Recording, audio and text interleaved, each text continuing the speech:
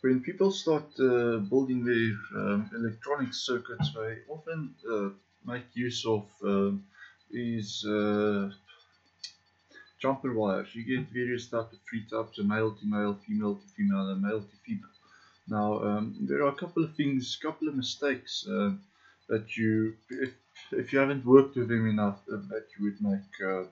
And I've spent I've wasted quite a few, so I might as well share the tips that I've learned in my experience at least.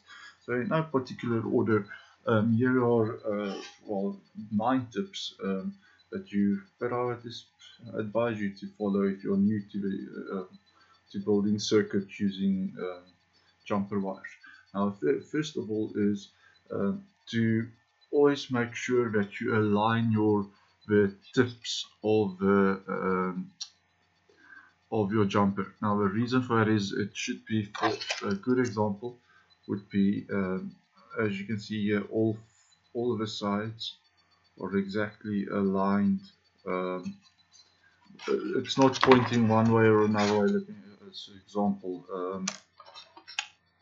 I'll maybe just grab one here. It's not. So I mean, what you effectively want to do is to, well, come a little bit, is to align them like this to get it inserted like that, right? And don't do this. Don't insert it backwards, wrong way around or sideways or something like that. That's anyhow. That's the first thing. So keep those tips aligned wherever you make a connection. If you're making multiple connections, always keep them aligned as far as possible. So it just looks neat, and there's an additional reason for it. There's quite a few reasons for it. So the next thing is keep your pins color coded as far as possible. Usually when you buy jumper cables, you'll get them in various colors. So usually, I mean, if you're using a board, then start by just plugging in unique colors into each pin that you intend to use, and then keep to those colors. I mean, if you plugged in orange at the start, then the last connection of that one should also be orange one. That just saves you a tip, so that you don't have to. So that you can easily, if you read over here, you can easily see. Look here, it's orange. The tip, it's also orange. That's okay. It's quite a nightmare to have to run through these cables. If you plug in one color is orange and one is blue, and then the next one is orange again, and it's quite a nightmare.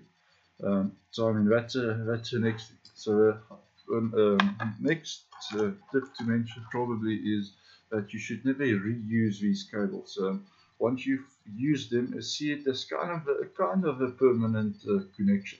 The more you take them out and in, eventually it gets to a point where it cannot actually, it doesn't fit anymore. It actually just starts falling out.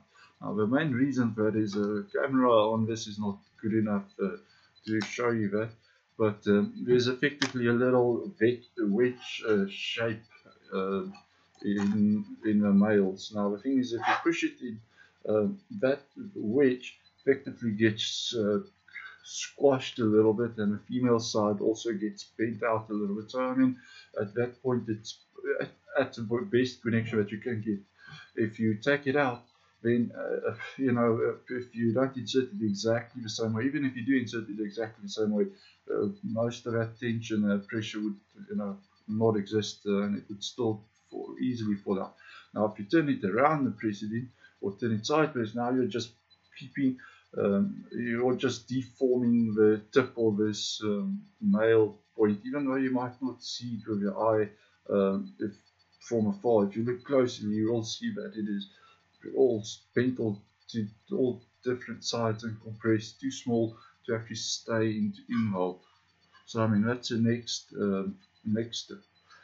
Okay, so the next one would be to keep your cables together when you're using. What I mean by keeping them together is to say, look, if you're going to use 3 different colors, try to use the 3 in that are in a sequence according to it. So let's say if you need to use, in this case, black, white, and whatever color next to that is, peel the first bunch off to get that, and then take the colors that you need.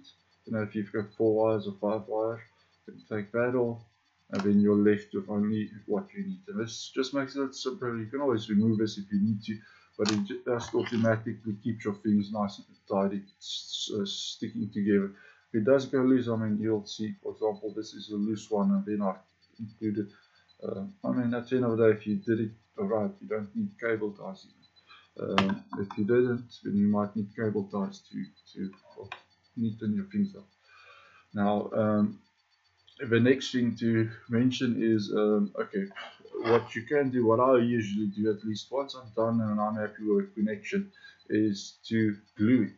But don't glue it prematurely. The main reason is sometimes, especially if you're connecting to you know, some sort of external device, not male to female or, you know, as such, but to, let's say, a motor, a DC motor or something, you might glue it at that point and just continue on.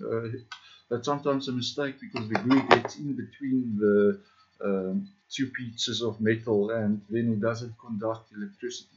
So if you glue it, you might end up working all the way through only to find that you've made a mistake with the gluing process, and all your work you need to undo to fix that little problem, which shouldn't have been a problem.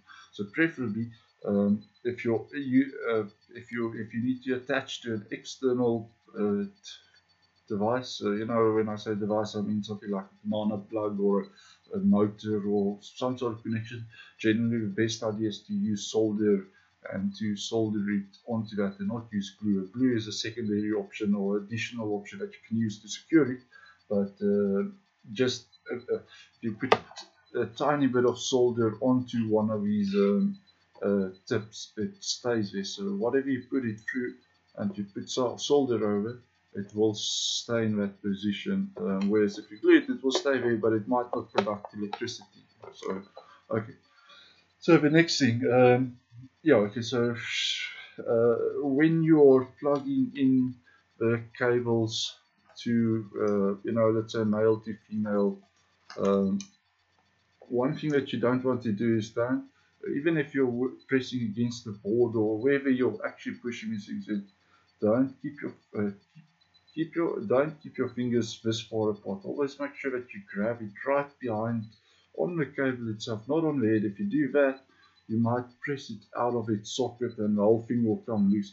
So what you want to optimally do is to just grab it right behind this, you know, the one side behind it, and just behind it. So you're actually pressing a little bit downwards, you know, from a cable's perspective. So the force is not on, you know, it's directly on the plastic and the pieces of metal on the inside. So you're pressing it. I'm having trouble not putting my hands in between to show you this. But if you don't do that, you'll find it, yes, maybe 60% of the time the thing will come loose or something won't be alright. As you can see, this is alright, good connection. It's fairly sturdy. It's not going to come loose. And now, like I said, at this point, usually, you know, if I'm happy, I would take just a little bit of super glue and just run it over. You know, just press it and make sure.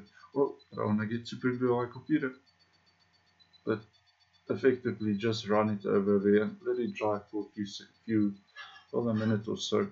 And now we've got a fairly stable and permanent connection, which will last quite a while. So yeah, I think that's pretty much all the tips that I have. Now, well, I don't think I missed anything. Maybe if somebody could add some, if you have suggestions, feel free to post them or you know, in the comment section.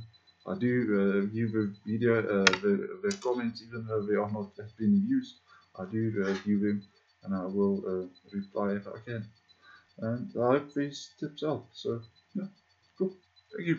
And last thing I should mention, I'm Leon from Leobot Electronics. You can find a lot of well, all these jumper wires obviously it's on my website leobot.net.